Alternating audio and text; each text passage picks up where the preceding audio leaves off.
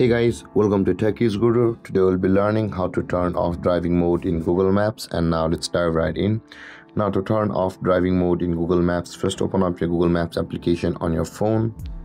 And after opening your Google Maps application on your phone, guys, at the top right corner of the screen you can see your profile picture icon. For us, at the top right corner of the screen, tap on your profile picture icon at the top right corner of the screen, and this kind of interface will appear where you can see the settings option available for us over here just below your data in maps. At the bottom of the screen, tap on settings and you land on this interface.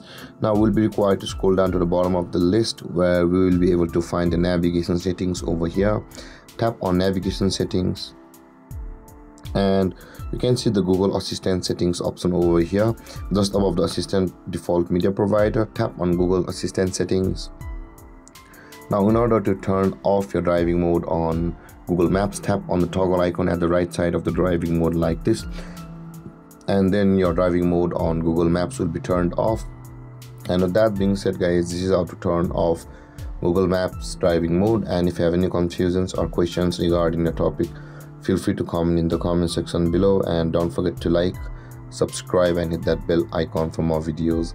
Thank you for watching, guys. Peace.